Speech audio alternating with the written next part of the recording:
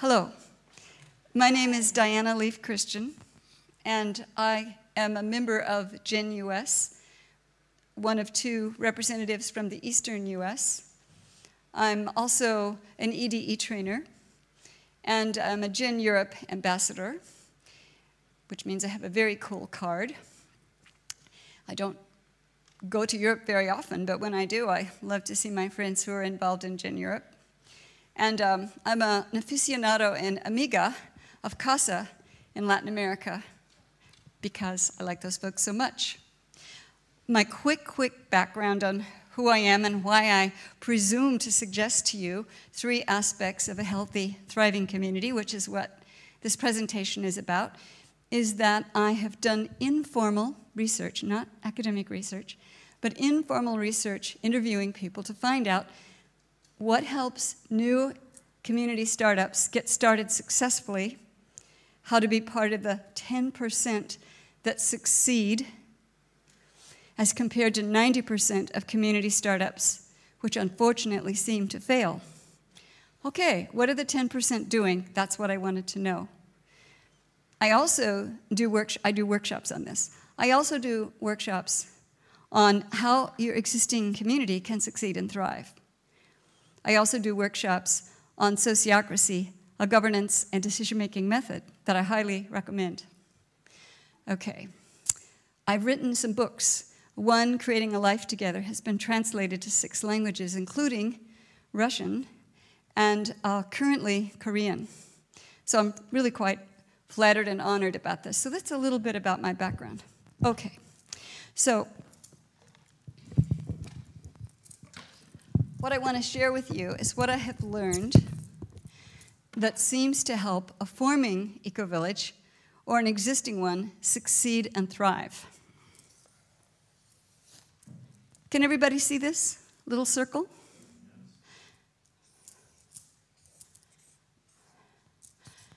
So I think there are 3 things.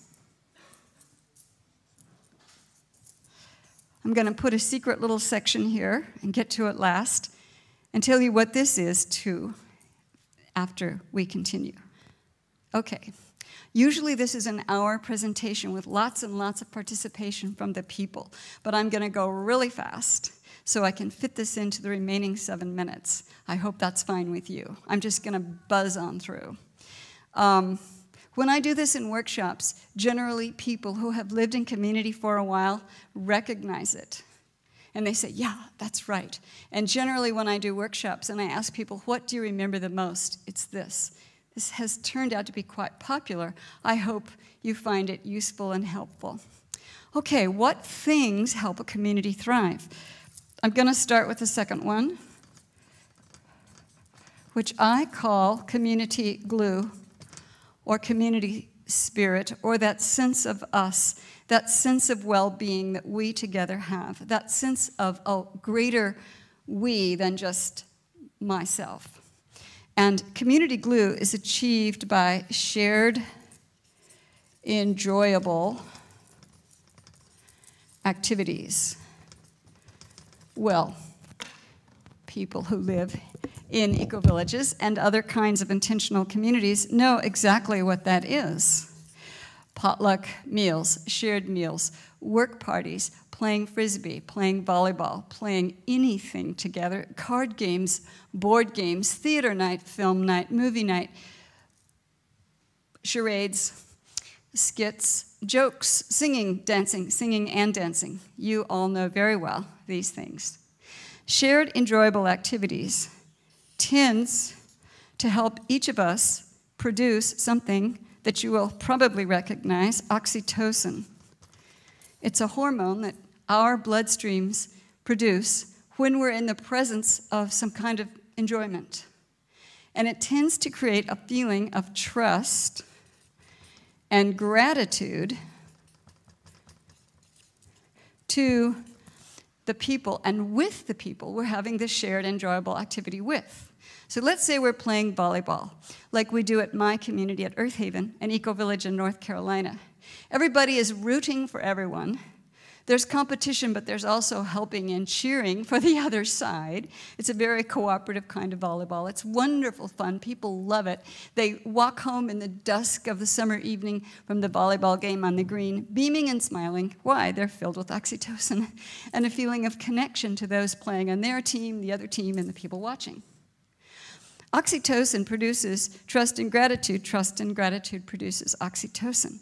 Shared enjoyable activities are hugely significant and important for happiness in community. It's necessary. When people are going to start a new community, this is what they think of, usually. But there's two other things.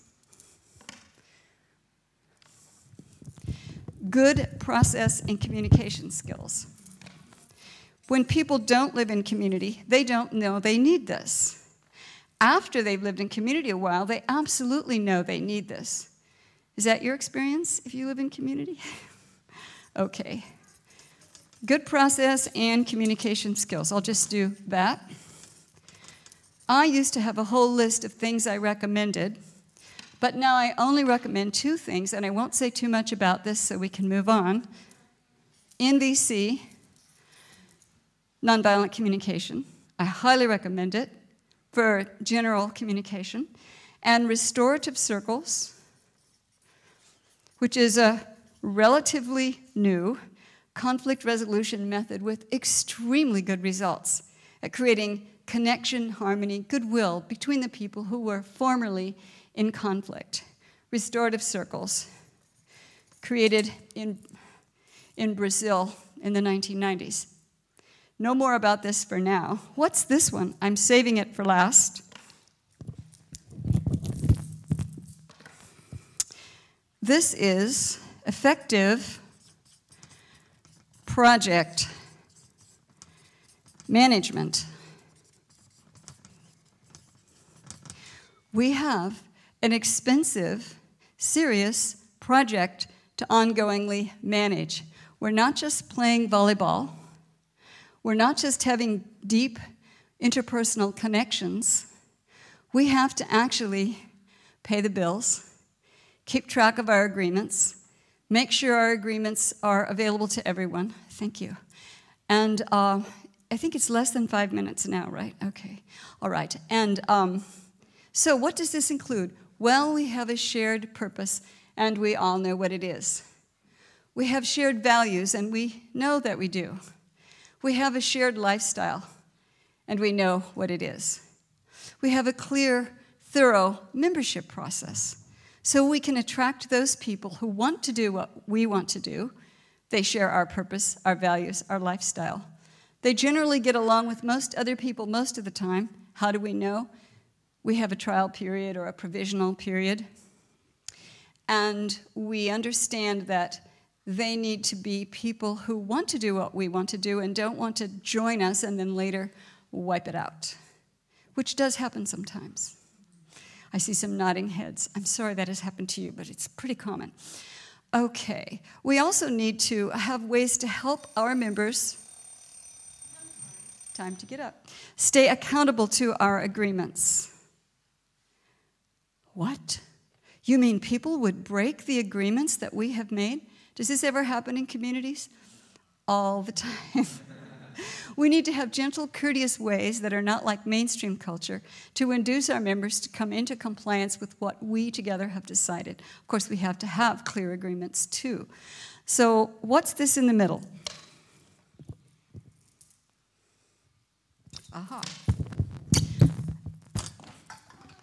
I did that on purpose.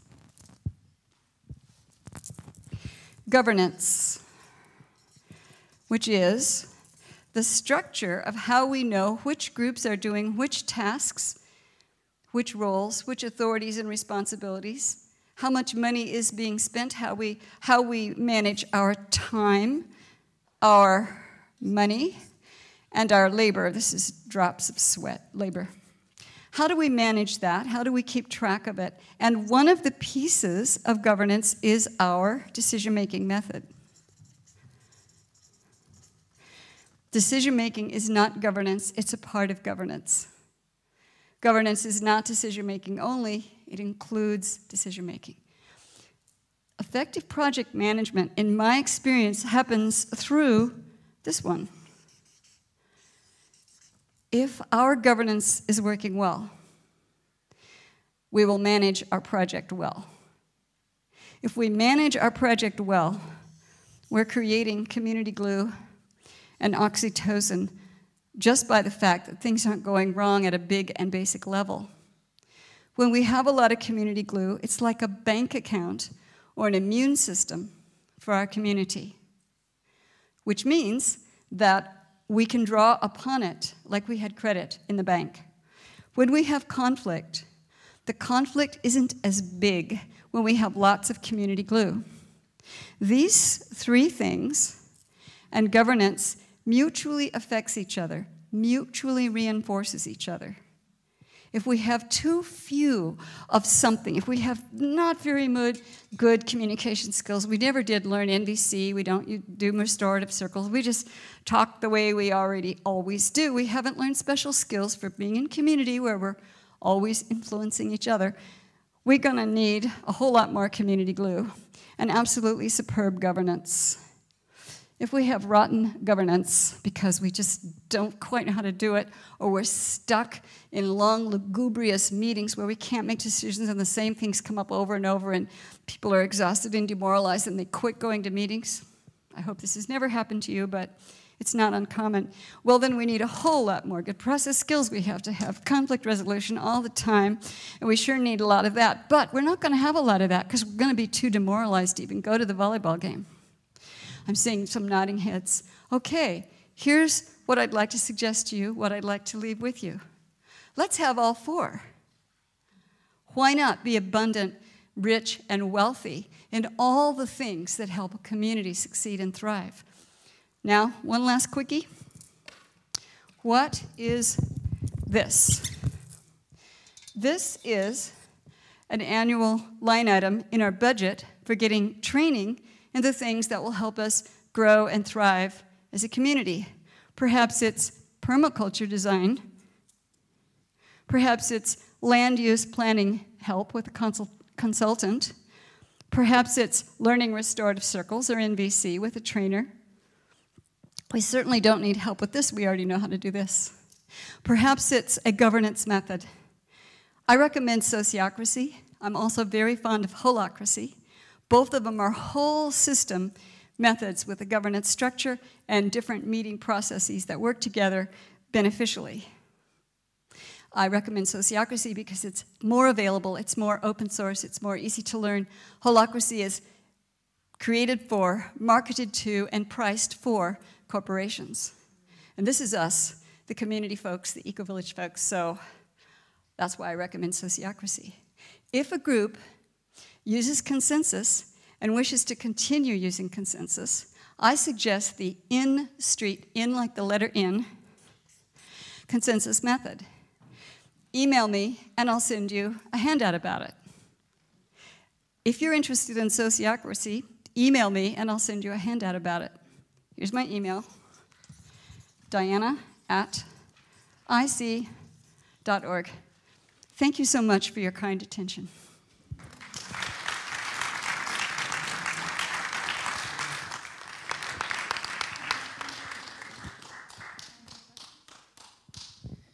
Okay, since we have some time left, I would like to ask if somebody would like to ask something to Diana, perhaps even to Kavita, which didn't have time for questions, and Sky. So, anybody, or to the guys who are first, and yeah.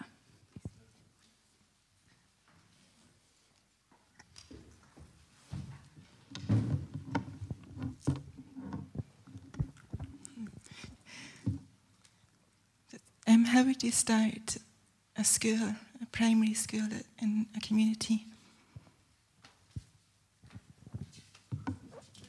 I'm sorry, I didn't understand the question. How would you start a school for children in a community? How would a community start their own school? School. Mm-hmm. I think that people who know how to start a school in the community or locally would be able to advise the parents and members of the community. I personally don't have good information, but I know that it's possible to get it. Sometimes parents create a whole homeschooling co-op.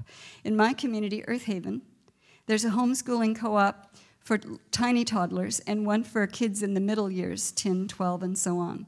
Both very successful, 3 days a week, about 4 hours a day. It's not school exactly, but it is quite wonderful. Okay, thank you. Any other question?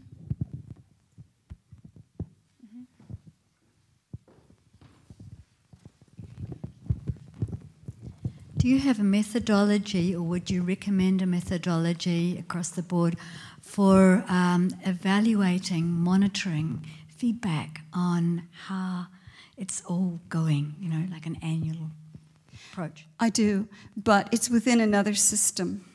Of course, anybody can create ways which they will later measure and evaluate any of their eco-village projects and create future upcoming dates of meetings in which they will do this. This can be built into proposals. This can be done easily. This is one of the 7 parts of sociocracy. Feedback loops built into every proposal. It's one of the reasons I love sociocracy so much.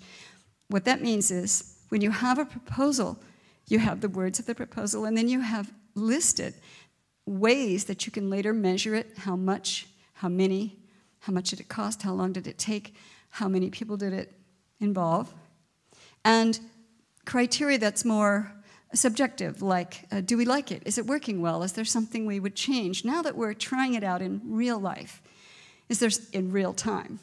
It's not theoretical. Now we've implemented it. How might we change it for the better? Here's the thing. Sociocracy is in a completely different paradigm, in my experience, to consensus decision-making. I'm a long-time consensus facilitator and trainer, and I know the difference so well now that I'm immersed in sociocracy.